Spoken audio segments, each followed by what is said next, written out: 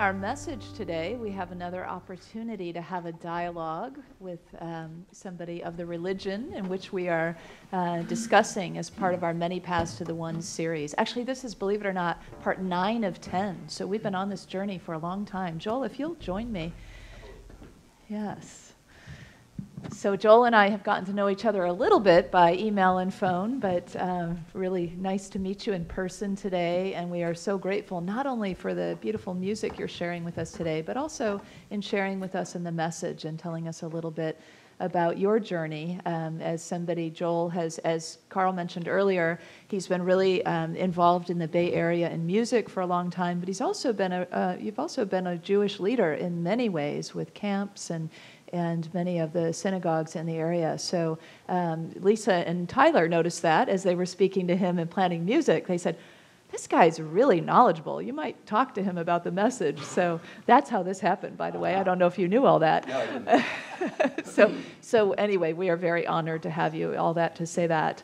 And I'd love to hear, because I heard when we were speaking such a passion for your religious path and your spiritual practices. And so I'm curious, what's the heart of that for you? What's the heart of Judaism for you? And what is it that really hooks you and allows you to stay the course?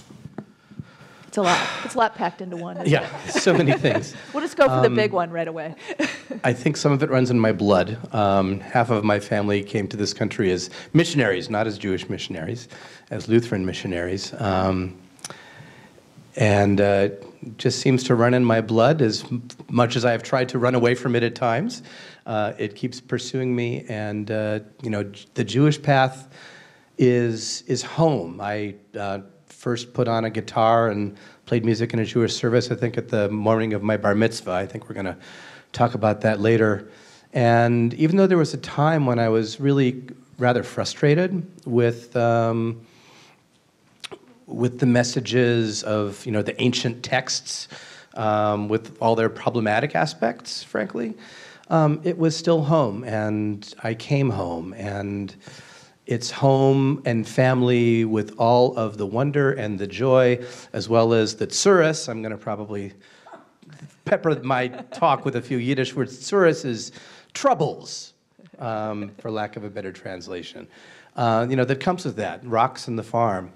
The heart of Judaism, I think, to me, is a combination of bringing holiness and justice to the world. The prophets were really clear that you cannot have holiness without justice. But the part that brings the holiness, in addition to living out the ethical teachings of the Torah and the prophets, the other piece of it is the practices that are uniquely Jewish. Practicing the Sabbath, refraining from work, prayer and study, mindful eating, which is keeping kosher or some form of that, practice of the holidays, and so on. Those are the things which help mend the world, according to Jewish tradition. Beautiful. So those are some of the ways that you are an observant Jew, in other words, by following some of those practices. And we'll go a little bit deeper into the practices, as much as we can, in our time together.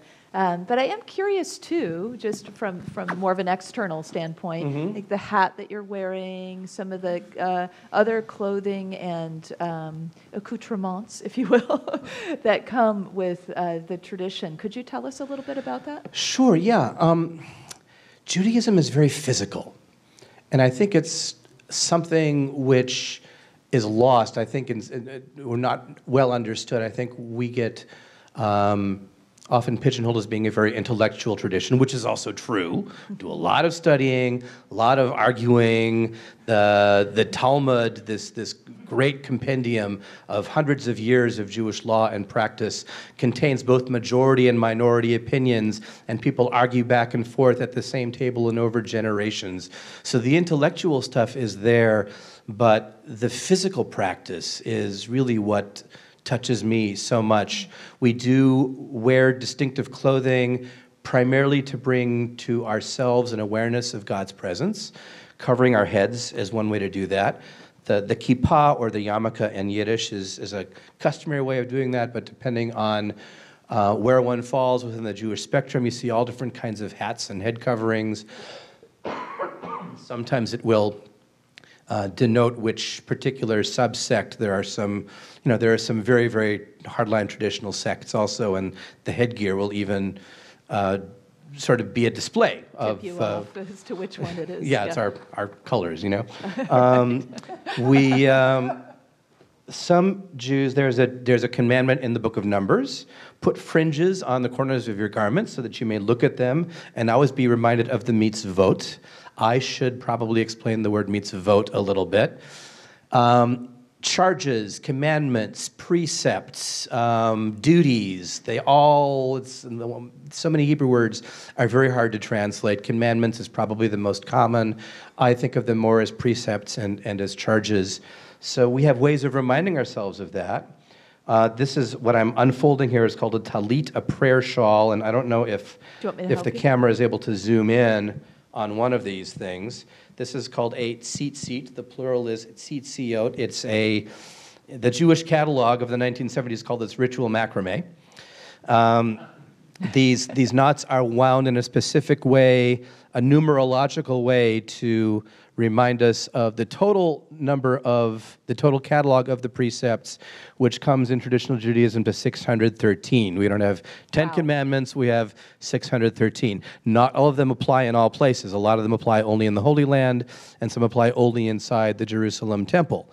So there are many, we regulate our behavior, our daily doings as part of the practice, and people who are familiar, for example, perhaps with a Buddhist path or a yogic path can, I think, recognize that we're bound to act as much as we can to keep us mindful of God and of our place in the world. Some people will actually wear, it's only on four-cornered garments that these things show up, and some people will actually wear, I don't do this, a four-cornered undergarment that has these fringes on them. Other people just put this on when they are praying in the morning. So that is one item. I have here... And Joel, do you hold those like you would, say, a mala or a rosary, or is it just to have them on you so that you're in remembrance? The time when we hold them is during the recitation of the Shema. The Shema is called the watchword of the Jewish faith. It's Deuteronomy chapter 6. Hear, O Israel, the Lord, or Yud-He-Vav-He, this unpronounceable name that we don't pronounce. Our God, Adonai, Yud-He-Vav-He, is one. So it's customary when saying that in the morning when you're wearing the shawl to gather them in your hand, hold them. I hold them close to my heart. And then that's 3 paragraphs of text. The third paragraph, which is the paragraph that actually says put those fringes on, one looks at them, holds them in both hands and looks at them. Other times, and you kind of hang on to it for a while and gradually release them. Interesting. What else do you have there for us? What else have I? In my blue bag, these are called tefillin. Again, in ancient times, some people wore these all day. But one is supposed to be in a state of holiness, of mind as well, and being, in order to wear them. And there was a realization that most of us aren't in that place all day and can't be in that place all day. Not only that, it kind of makes it hard for you to do a lot of work. I'm not going to unwrap it all the way, but you see there's a box and there's leather straps. Inside the box are pieces of parchment that contain scriptural verses, the Shema that I just mentioned, and the words that follow: you shall love the Lord your God with all your heart, all your soul, and all your might. And that goes on for a few more sentences. And 3 or 4 other sections out of the Torah are encased in these, and we wear them. This one actually goes on my non-dominant hand, and then I wind the straps around my arm in a particular ritual way, and I make the three letters of one of the names of God. Sorry. That's okay. If I can help you. Here, I will hand this off to you. Okay. And then the other one, again, that same paragraph that begins with Hear, O Israel, says, bind them as a sign on your hand. Right? So we concretize that. It's both abstract and concrete, right? We do these things that are physical, so you can feel it in your body. And let them be a symbol, or totafot, nobody knows what that word means, frontlets, something, between your eyes. And this is, I would have a headband on if I were really wearing these, and two straps dangling down. It's only typically... I'm just going to try it, see how it would feel. Yeah, it's typically worn in morning prayer. You know, where your third eye is, right? It's typically worn only in morning prayer. And, you know, you walk around for a while with these little, you know, indentations in your arm, and it feels weird at first, but once I started doing it regularly, it feels really good. Mm-hmm. It just it has See that. Having that physical reminder, it's like ritual, right? We love to do ritual because it reminds us of the spiritual practices that, and it allows us to bring the invisible visible. Right, and there's a ton of that. There's we build a ritual building in the fall at Sukkot, which is my favorite holiday. We say there's a practice of saying 100 blessings every day. I haven't gotten to that stage yet, but there's even a blessing for using the bathroom. Wow. We thank God for the healthy functioning of our bodies. We do this, by the way, after we leave the bathroom. The bathroom is not a place where one says prayers, but upon leaving, you thank God for the proper functioning of your body. These days, while washing your hands.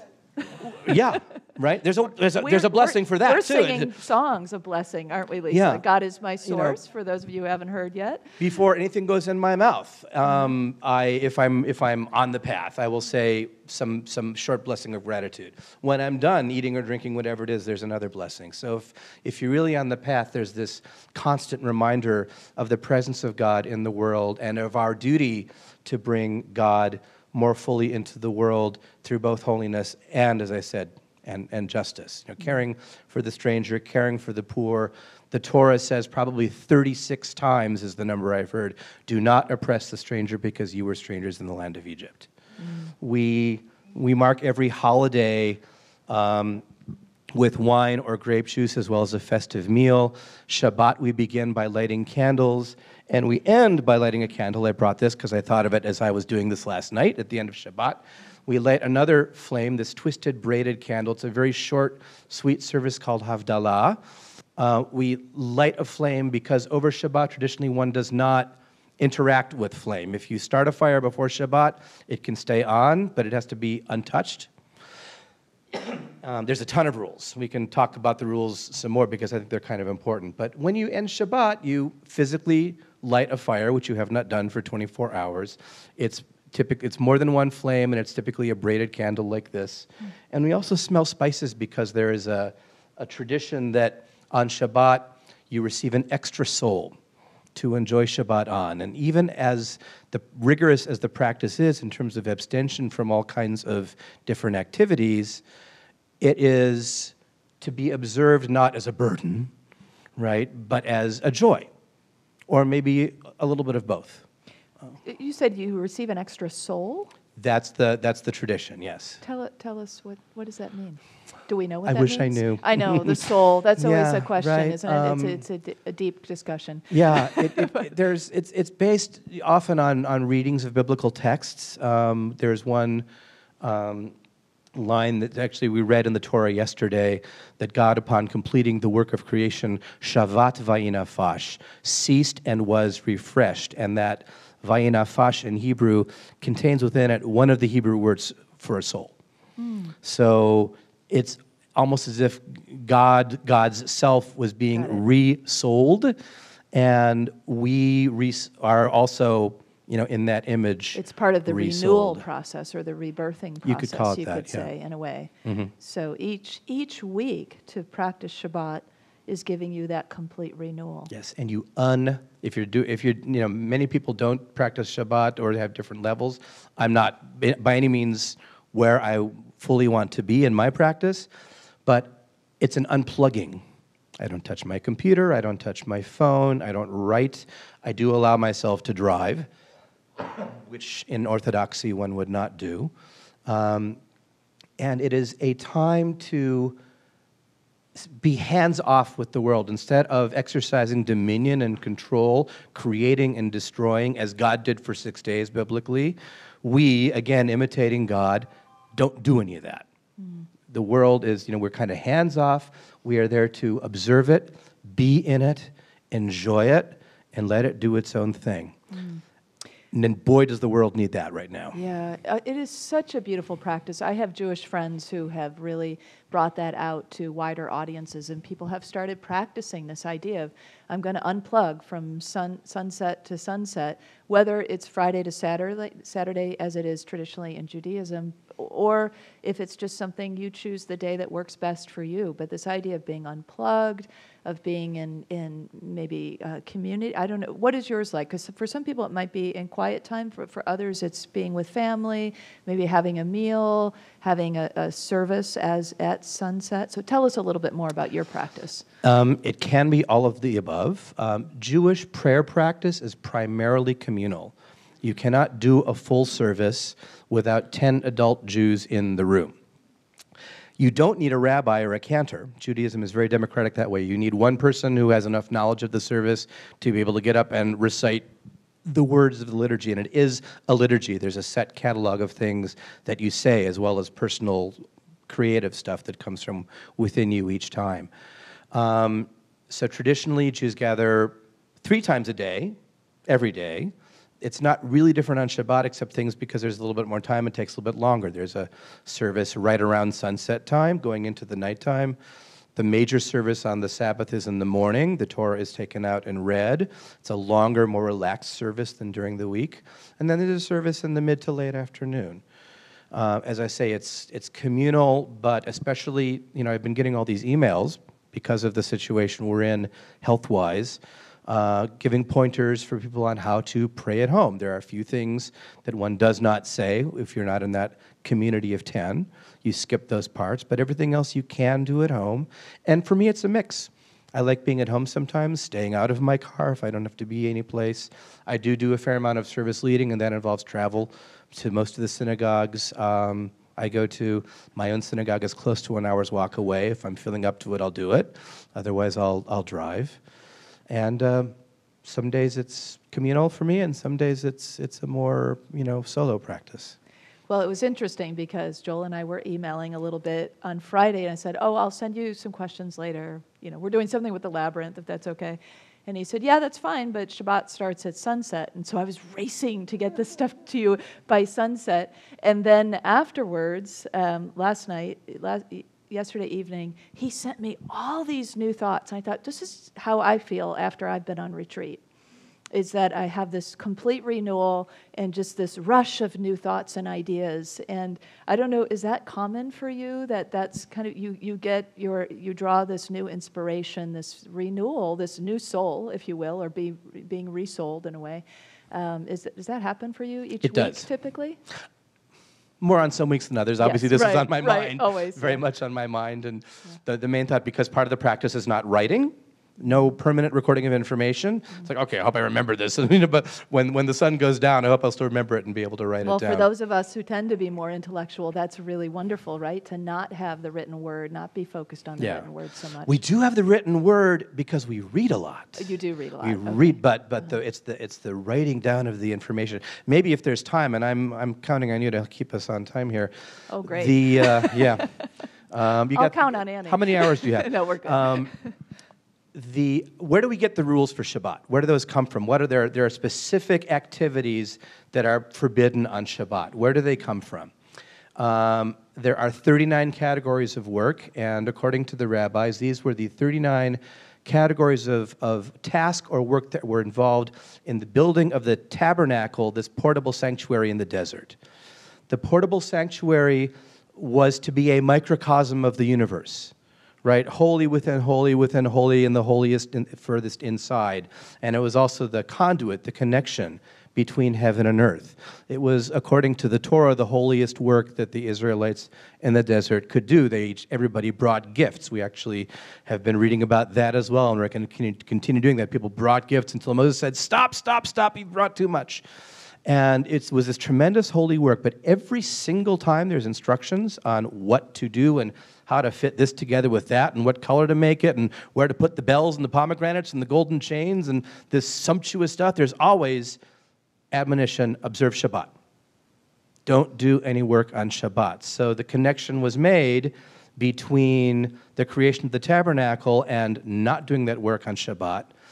There are language connections between reading about, when we read about how the tabernacle was finished, the language is very similar in the Hebrew to the world being finished. So again, it's this human activity as a microcosm of divine activity. So we stop when God stops, or we stop when God stopped.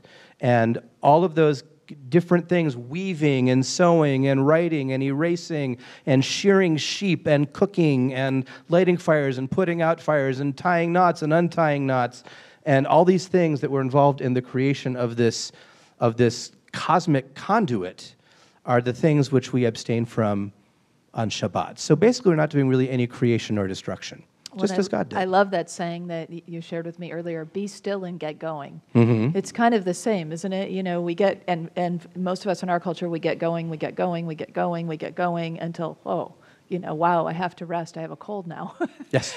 Instead of this Enforced Shabbat. Practice of be still, right? So the Yeah. practice of be still being woven in naturally as part of the rhythm that God gave us. Right. So it's beautiful that you adhere to this practice, and it sounds like it's really nourishing for you. And I want to encourage all of us to consider a way that we can make our own Shabbat, our own Sabbath day in our own ways, and try out this practice and see how it works for us, because it's got to be good. I know it's good when I do that kind of thing. So, I don't know what but I I would don't do do without it it. every week. Yeah, at this point, yeah. I don't know what I'd do without it. Yeah. I really don't. It's been a part of my life now for 10, 12 years. And in our world today, I think we need it more than ever. It's just everything's so fast moving. So beautiful practice. Well, you mentioned earlier the idea that's connected to commandment, the mitzvah. mitzvah, yeah. And- mitzvah, single, mitzvah, plural. And then it becomes, it's also used, a similar word is used for bar mitzvah or bat mitzvah, which you mentioned you went through when you were Yes. coming of age. Mm-hmm. And I'm always intrigued by that, because our culture as a whole doesn't really have a lot of ritual around coming of age, and yet it's so important, that passage between childhood and adulthood. Can you say a little bit about that, the bar mitzvah or the bat mitzvah? It's funny, I've had many students kids who are on their path to bar bat mitzvah, and many of them after their service have their non-Jewish friends coming up and saying, "I want to have one too." There are, of course, traditional cultures have these coming of age rituals. Many Christian traditions have confirmations. There's the quinceañera in Latin American culture. Many others that I'm not aware of. For Jews, it marks the transition to Jewish adulthood. Obviously not full adulthood, although 1,000 years ago plus, you were pretty close to getting married when you were 13, 14, in many cases. So at a certain age, it's really just like turning 18. One day, the day before your 18th birthday, you cannot vote, even if the election is there. You cannot sign a legal document without your parents signing off on it. The day after, you can. You have a whole new set of privileges, rights, as well as obligations to society. That happens to a Jew on the day after their 13th birthday. In some traditions for girls, it's the day after the 12th birthday, when you yourself become responsible for the performance of all these precepts. The day before that, it was your parents' responsibility. Now, it's on you. And really, the ceremony doesn't do anything to you. I would have, if I'd never gone through a ceremony, I would have still been a bar mitzvah. The literal words are son of the commandments, but what it really means is become subject to the commandments. Bar mitzvah for a boy, bat mitzvah for a girl. The commandments are now, or the precepts are now incumbent upon you. The service marks that transition.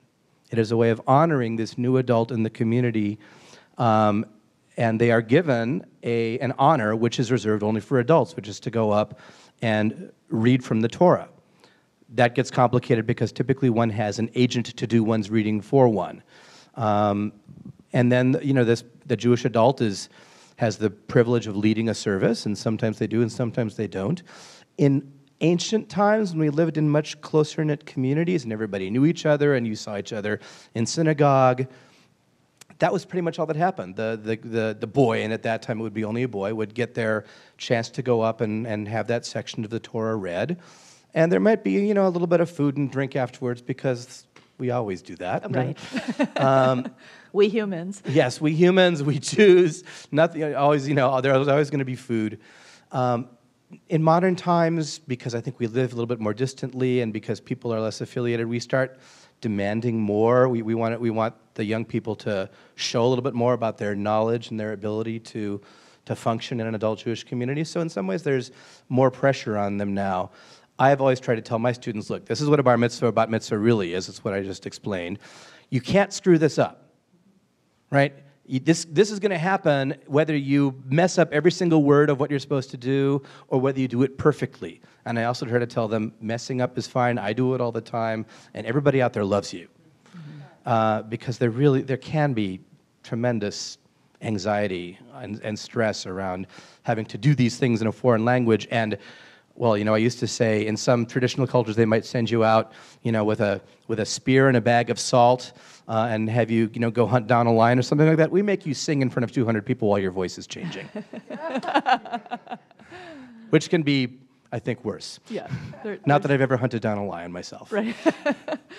Well, it's something that I really appreciate, that there is some kind of ritual, and as many of you know, I'm sort of personally very drawn to the nature and the indigenous rituals, and so some of those kinds of ways of initiating yourself by going out in nature and having solo time in nature is another way. So there are many different ways, but the fact that it has remained a tradition, to me, feels like a real gift to our young people and to our society, that we honor this important passage from childhood to adulthood for the reasons that you mentioned. So thanks for spending a little time on that topic. Of course. There's one other one, well, there's probably many others, but there's something that you had mentioned to me that I found very intriguing that I didn't know about, and this idea of building, or sukkah, I think you called it. Okay, yes. Will you talk a little bit about that and how it's related to mindful eating? Because I think you mentioned there's also some aspect of it about the huts and the eating. So the mindful eating I would classify as keeping kosher or some version of it, Okay. which again involves there's a lot of discussion in the Torah about what critters you can eat and what critters you can't.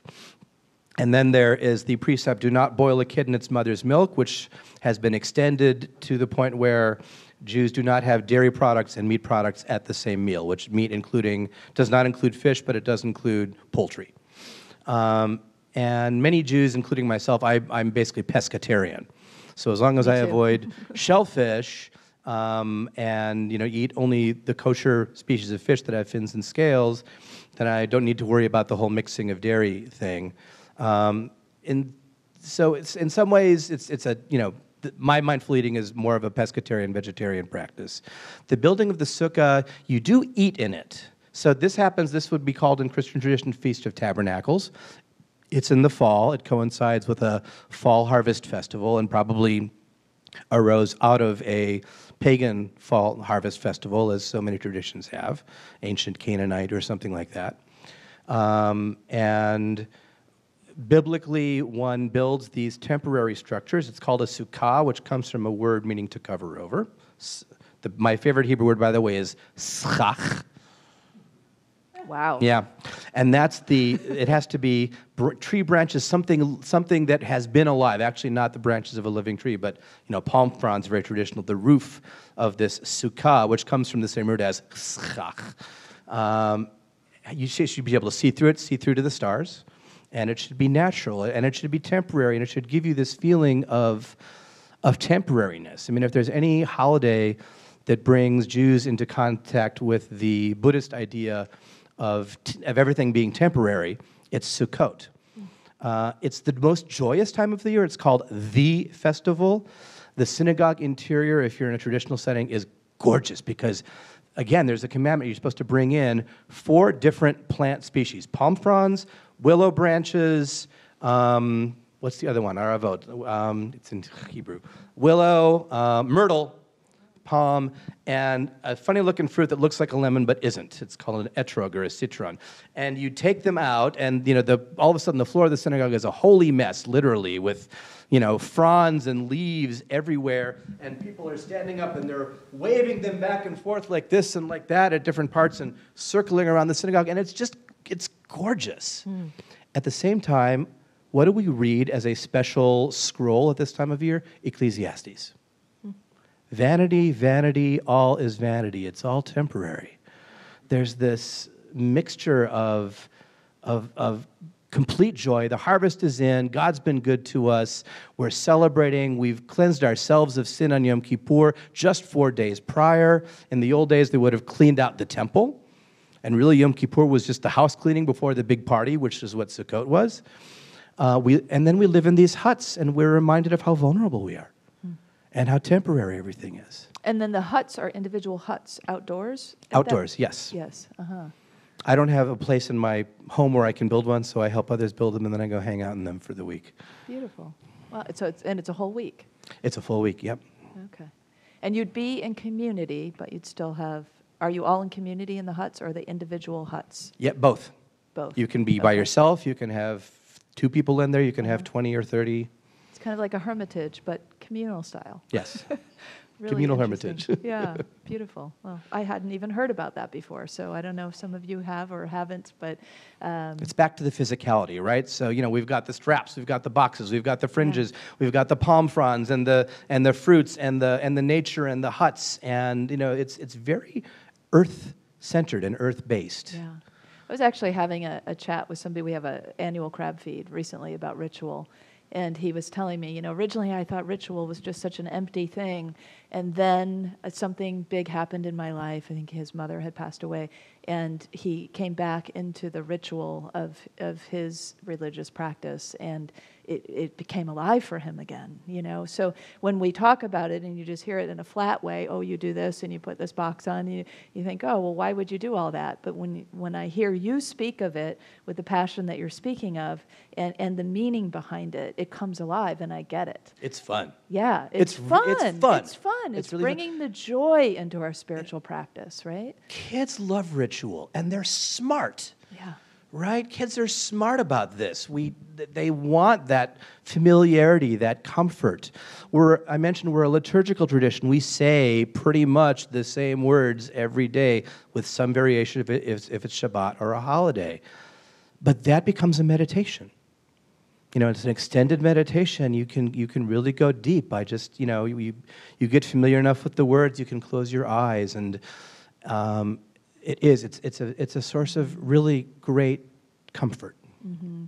It's also including the physical in our spiritual experience. So in our traditions of Judaism and the Abrahamic traditions, let's say, it's very physical, in a way, that we are not about just transcending the body, but very much being, and especially Judaism, I think, very much being in the world, in the body, and experiencing our spirituality in that embodied form, not separating the two.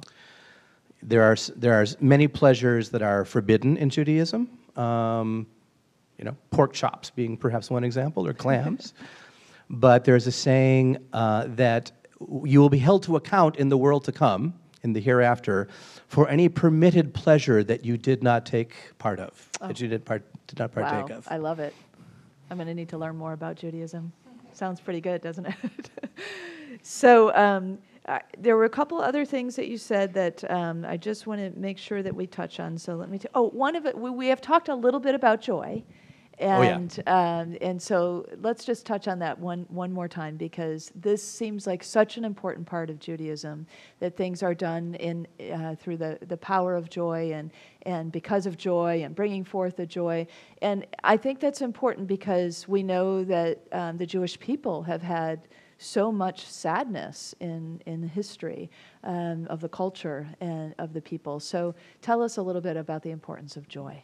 So I learned a lot about this from Rabbi Shalom Bachner. He's rabbi at a congregation in Modesto, and still a member of my congregation at Nativot Shalom in Berkeley as well. There is this stereotype, and it's not inaccurate, about Jews, oi, oi, oi, right? The joke about the server who comes up to a Jewish couple in a restaurant and says, "Is anything all right?"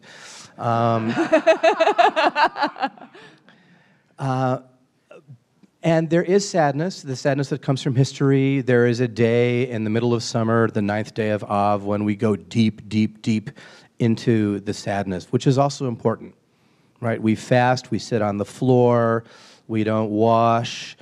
We really get into the grief of the calamities and the destructions that have befallen us over history. And there are certain things. Orthodox Jews do not use musical instruments in synagogue. Why? Because they were used in the ancient temple, and the ancient temple is gone. So we do not, we do not try to be that, and we are always in a semi-mourning in that way, in a traditional sense.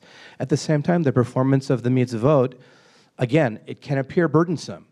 And sometimes it is burdensome, but the idea is, the practice is to bring joy to that.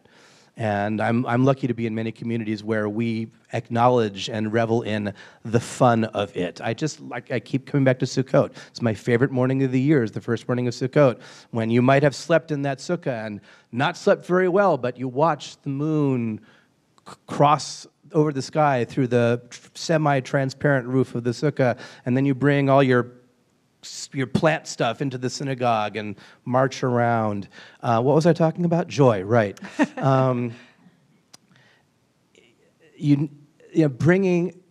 Mixing the sadness with the joy.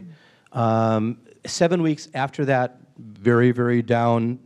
First of all, only 6 days after is the 15th day of Av, when people used to go out in the fields and meet their mates, meet their potential partners, wives, husbands, etc.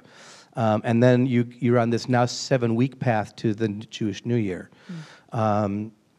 There's again a line in Torah that says, it's actually, there's a couple spots in the Torah where God says, if you do all these things, I'll bless you and things will be good. And there's this long part about if you don't, I'm going to whack you with all kinds of plagues and nastiness. And one of those times says, and all because you did not serve Adonai your God with joy. So the last thing I will say about that is that there's a Talmudic, getting back to this compendium of Jewish law, there's a saying, when the month of Adar, we're actually in the month of Adar now, the Jewish month of Adar. It's the holiday, it's the month when the festive holiday of Purim happens, which is one of the times when the theme is, as we often say, they tried to kill us, we won, let's eat. And Purim is very much like that. It's from if you read the book of Esther, right? It's the story of Esther and Mordecai and Haman and the king, right? And Haman wanted to get rid of all the Jews, wanted to kill all of them, and by mysterious ways, the word God never appears in that book, but the mysteries of God's working behind the scenes are what we're supposed to get out of that. When Adar, when that month comes in, the Talmud says we increase our joy. Marbin b'simcha. When the month of Av comes in, Av being the day that it has the month with the 9th day when everybody's depressed and mourning all the destructions, calamities, we decrease our joy. It does not say we increase our sorrow. It says we decrease our joy. The joy is still there. Still a little bit less of it, but still there, even down in the depths. Yeah. Yom Kippur is also thought of as being a very solemn day. We're repenting and confessing our sins. That's true, but it's also the day when we are cleansed. And we are joyful in that day of cleansing and coming out the other side of it and getting ready for the big party in 6 days. I love that. I love the beauty and the balance of all that you just shared with us. And I hope our viewers are really enjoying this too. There's one last phrase that you shared with me that I think will be a nice place for us to close. And that is this idea of doing justly, loving mercy, and walking humbly. It's really kind of a short phrase that I think summarizes a lot of Judaism. And so we typically end our messages with speaking an affirmation together. So I'm going to invite our online viewers to share this with us as our affirmation together today. This is the prophet Micah, by the way, chapter 6, verse 8, if you want to look it up. Thank you. Thanks for the reference. So together, let's say, I do justly, love mercy, and walk humbly. And so it is. Thank you so much for sharing your message with us, Joel. Thank you. And Thanks, we have everybody. some more music coming up from Joel and Lisa.